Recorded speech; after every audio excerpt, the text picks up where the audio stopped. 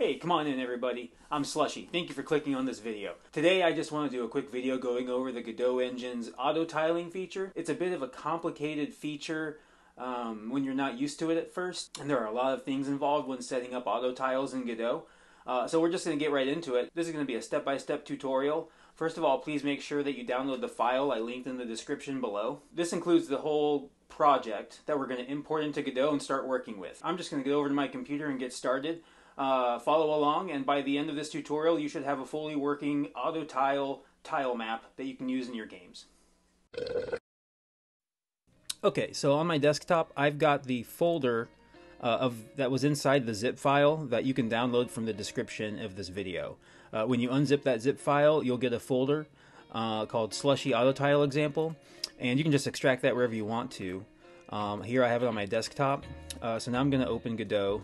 The project list opens up, and I'm just going to import this new project. So I'm going to go to my desktop, Slushy Autotile Example, and select project.godot, then click Open. You'll see there's a green check mark indicating everything's ready, and we'll just click Import and Edit to start editing this project. So here's the project, and the first thing we want to do is we want to add a TileMap node to our scene. So we're going to right-click on Node 2D, Add Child Node, and I'm going to type in TileMap. So you can see here it is right here in the list. I'm going to select it and choose Create to create a new tile map. So I've got my tile map selected, and you see over here in the inspector area things started appearing. These are different properties of the tile map. One of the properties of the tile map is a tile set, and so there's no tile set for this tile map right now. So we're going to go ahead and create one by clicking on the word empty here, and then click on New Tile Set in this pop-up window. So now nothing really changed other than now instead of saying empty, it says TileSet. This means there's a tile set attached to this tile map, and now we can configure the tile set. So if we click on it, this brings us to this TileSet editor panel down here. I'm going to make this a bit bigger just so you can see it. There are three kinds of auto tile maps that Godot supports. It supports 2x2, 3x3 minimal, and 3x3. We'll get into the details of those here in a little bit. For now, we're going to start with the 2x2 tile map. So what you need to do is down here at the plus, click it, and then choose 2x2 auto tiles from the file system. These are the images that were included with the project. Click Open, and you'll see right here is that little graphic. This is the tile map. The whole graphic is 32 by 32 pixels, so it's very small. So we're just going to click on the plus a few times right here to zoom in on it nice and big so you can see it. I'm going to drag this up a bit more here just to get a nice big view in the window. Okay, so now with this selected and zoomed in nice and big so we can see it, we're going to go ahead and add a new auto tile. So first you got to make sure this is selected. It already is, but just if it's not, click on this, make sure it's selected, and then click New Auto Tile. Now nothing really happened other than we have this new area here with a region button that is now selected. So we need to define the region of this image we want to use for our tiles. Now we're going to use this entire image. We're not going to just use a small region, we're going to use the whole image. So with region selected like it already is, click the top left corner of the graphic and just drag a square across the entire thing to the bottom right until the entire graphic is selected. With our region selected, we now have a lot more options up here that we can work with. So next what we want to do is we want to click Bitmask. The Bitmask is how we define how our auto tiles are going to work. Before we can actually draw our bitmask, we need to configure it a bit first. Expand the selected tile section and you'll get a long list of parameters for this tile. We're only concerned with a few of them. We want to make sure our tile mode is set to auto tile. It can be single tile, auto tile, or atlas tile. We want auto tile. Our auto tile bitmask for this is going to be 2x2. It can be 3x3 minimal, 3x3, or 2x2. So we're going to select 2x2.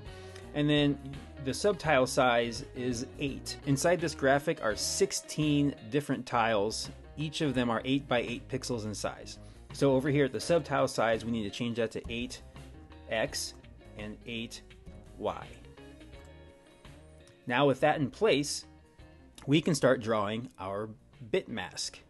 Now for The Bitmask, we're going to be mostly just concerned with the areas that are that the player is not going to be able to walk on. This is kind of an easy guideline for figuring out how the Bitmask is supposed to be.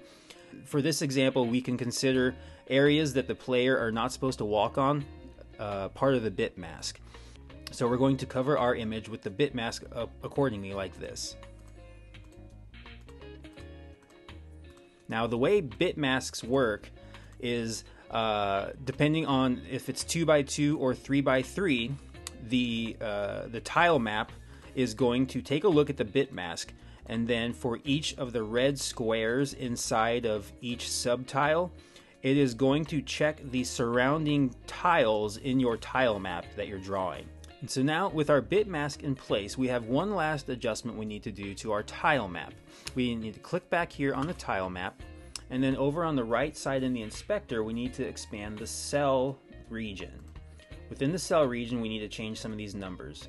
Basically, we're changing 64 to 8 because our tiles are only 8 by 8 in size, not 64 by 64 in size. So we'll make these all 8s.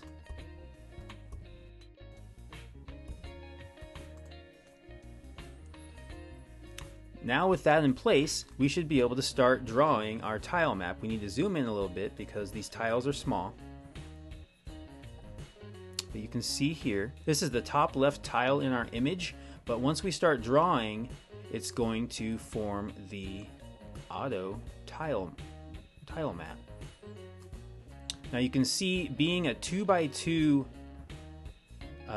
Bitmask, we have a lot of shapes that are not supported. Like that shape, just a single tile is not supported. You can draw basically a single line of tiles is not going to work. For a 2x2 Bitmask, you need to have a bit more tiles for it to work with. You need at least 4 tiles for any given Autotile to actually work. This can be fine for a lot of games. If you want to have a bit more control and have a bit more detail in your Autotiles, you're going to want to go with a 3x3 Bitmask. And so for that, the steps are essentially the same as with a 2x2 Bitmask, but we're going to be updating the Bitmask itself, and we're going to be selecting a different tile image as well. So I'm actually going to name this tile map 2x2 tiles. And now I'm going to add another tile map. I'm just going to call this 3x3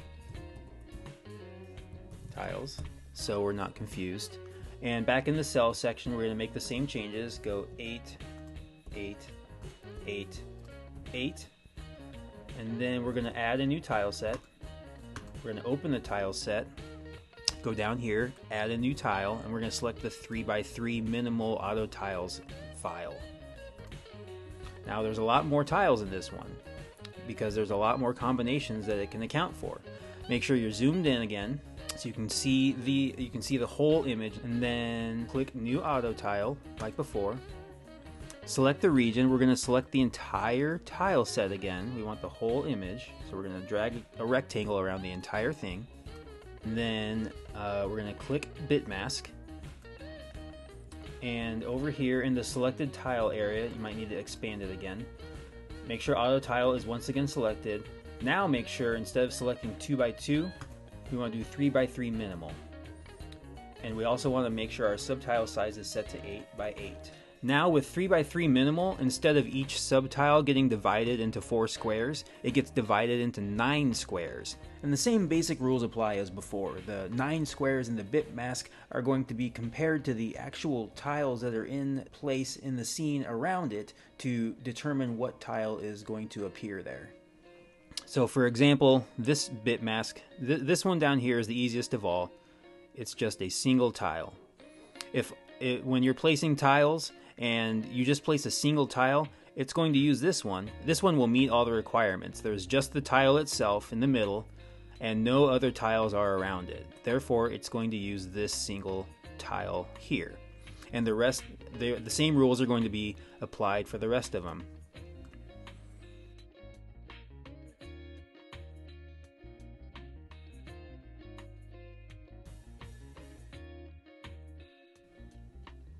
Alright, this is what the Bitmask is supposed to look like for a 3x3 minimal tile set, at least the tile set that I have provided for you in this example. Once you've got the Bitmask looking like this, you're ready to start drawing 3x3 auto tiles. So let's hide this tile map that we've already drawn here, and then select our 3x3 tiles, and we're gonna select our only tile over here and just start drawing. So we just draw one just to see what it looks like. Right there, we only drew one, so that's the single tile that we noted earlier. It's just one tile, it's self-contained, it looks right, it looks correct.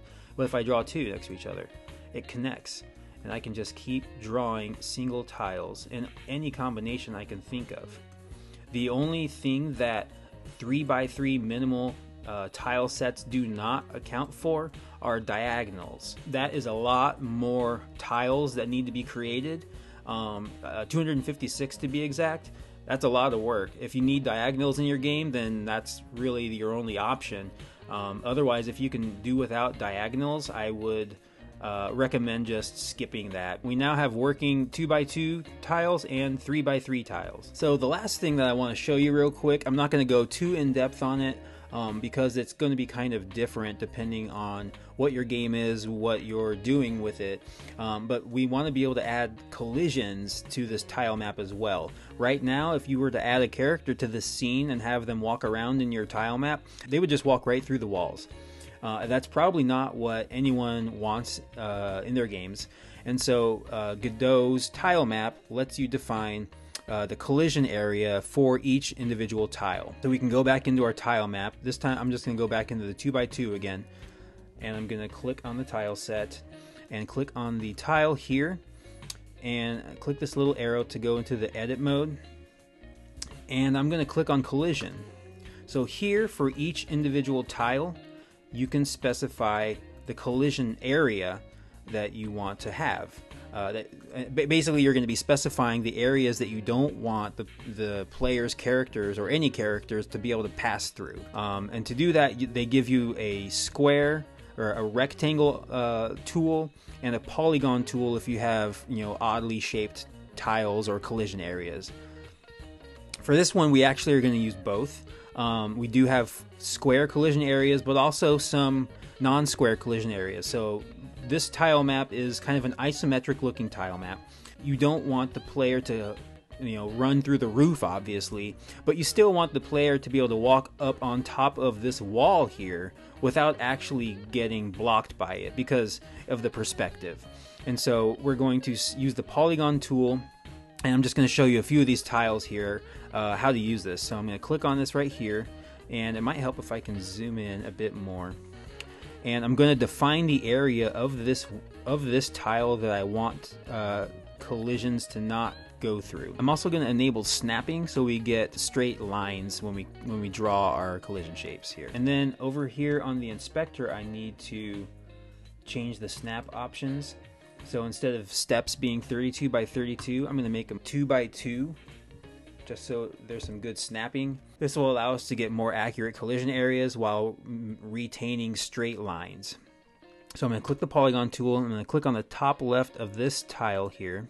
I'm going to click again on the top right to draw a line. Now I'm going to go down to the bottom right. And now I'm going to stop right here at the edge, because this is where the collision is going to happen.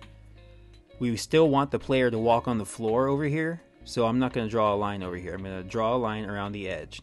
And also, we want the player to be able to kind of walk up against this wall.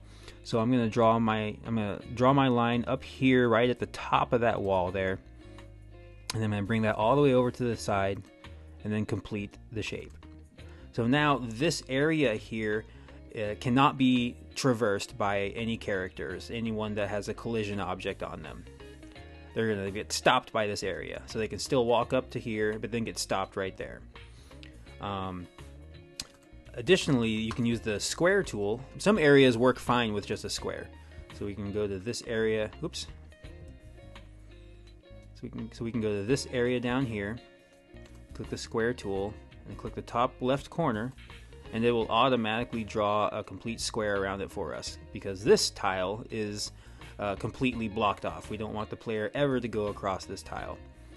And we can follow the same kind of procedure for all the rest of the tiles. So I'll click this one here.